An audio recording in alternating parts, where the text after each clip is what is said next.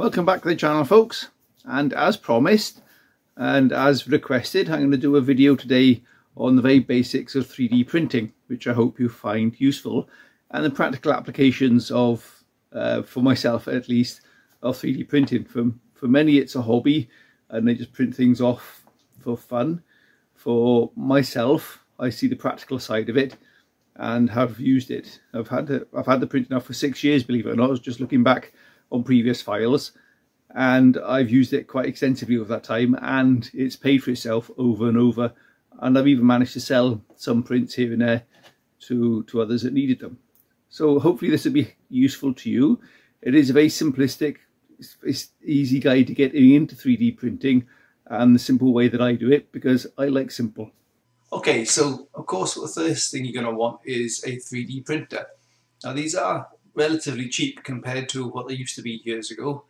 There's two options: buy a used one, which for what you'll pay for a used one compared to what you pay for a new one is a bit of a risk, because you've got to question why somebody's selling it. They may simply be selling it because they're upgrading to a newer version, or there may simply be something wrong with it.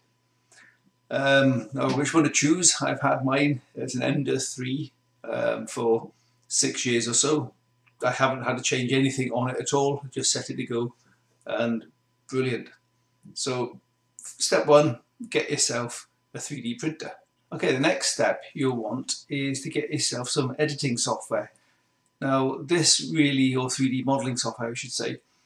Now this can range from spending a pile of money on some really high-end stuff, which is fairly complex to use, or do what I do because I like simple, is to get the simple stuff. It's like 3D modeling for dummies, which suits me down to the ground, a program called TinkerCAD.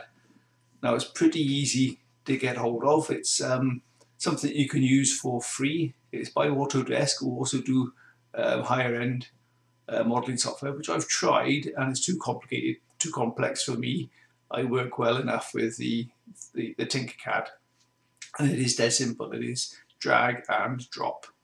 So to set up your TinkerCAD, look up TinkerCAD on the internet and sign up for a new thing. So create a personal account, put in some details, sign up with email, etc. You get to this, so you want to put UK in there, and then you'll want to put your date of birth in there. You can put fake one in there if you like. What I've got in there, what I'm showing now, is just fake details. And then create your account. So put your email in there and your password, and off you go.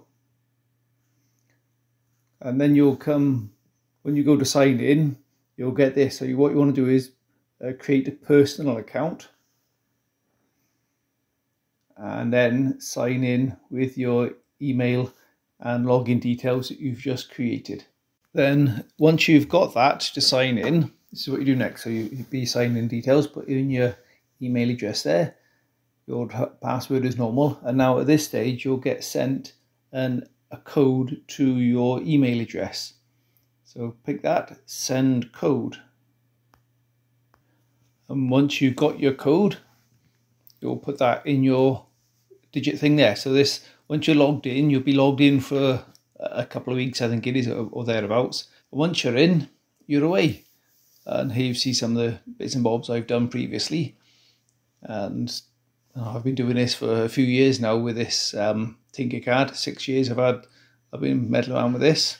So this is an example of one of the things I've built. This was the a rev counter adapter, so I could use a cheapo eBay rev counter in my Mark 1 Escort. Saved me a fortune again. If we go out of that, we go back to the main screen, and this is how you start. You create a new 3D design and click on that, and away to go. And this is just drag and drop. Drag shapes across, change the shapes of them to suit what you want it to be.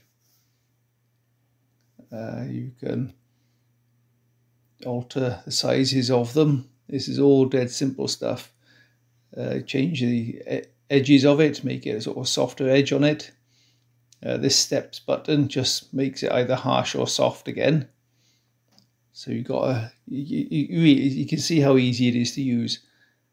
It doesn't suit everybody. Some people want the more complexities of a better grade setup, but this has suited me. I've done all sorts of designs with this over the years.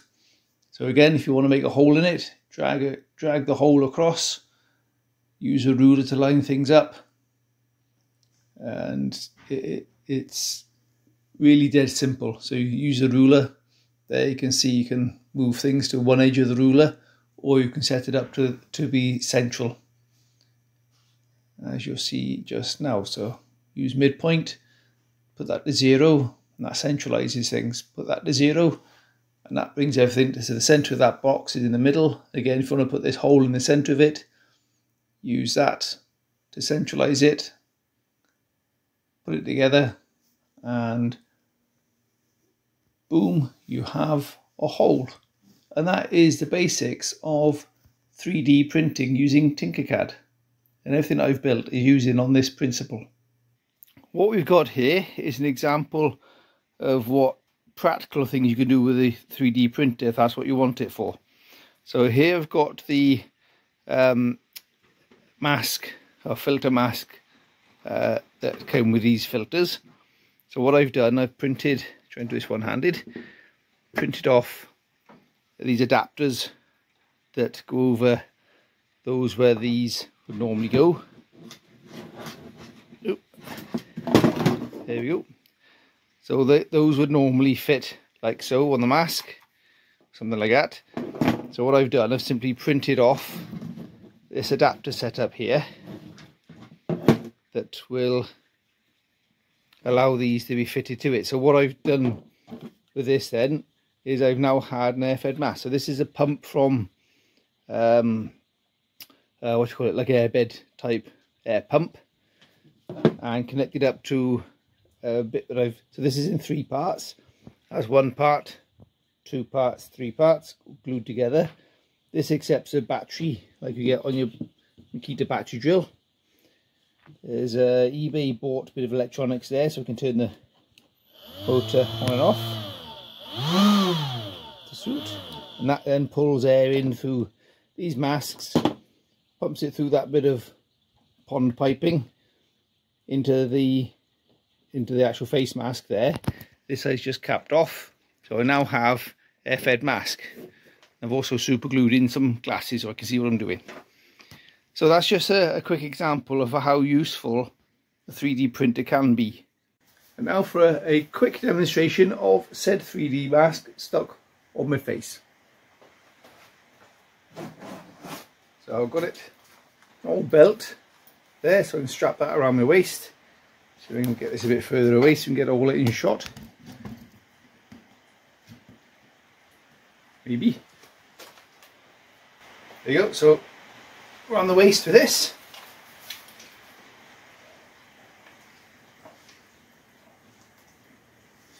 This belt used to fit me better. Got fat as I got older.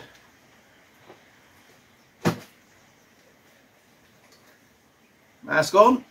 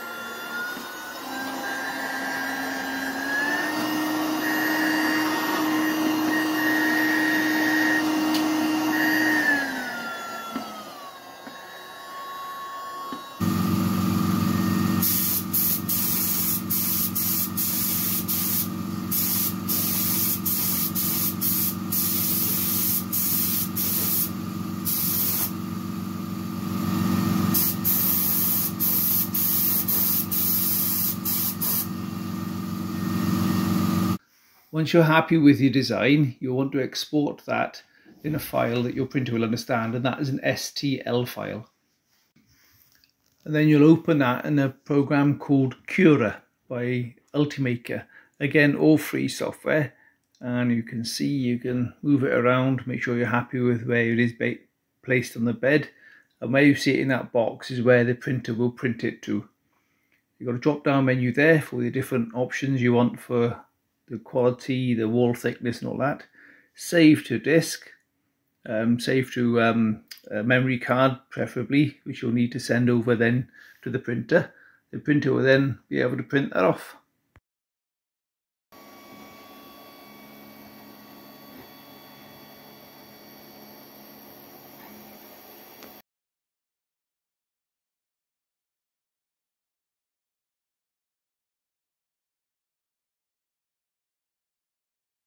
Lovely. Oh, thank you for watching. Hope you enjoyed that. I hope it has inspired some of you at least to get into 3D printing and get one. The printers themselves are cheap enough, they're straightforward enough to set up, and the filament is cheap enough. And even if you just want to do it for a hobby, if you're a creative type and you want to, and there's plenty of people like that, and I applaud people like that. And brilliant if you need something for making useful practical applications. These things are perfect for that, and the parts that you can recreate with them with a little bit of ingenuity and using 3D modeling software, or even downloading stuff from Thingiverse, they are brilliant. And on first view they seem like some sort of dark magic thing going on, which they'll be impossible to understand, but they really are not that difficult to get into once you get your head around it. Get into it. So hopefully this was useful to you, and see you on the next one.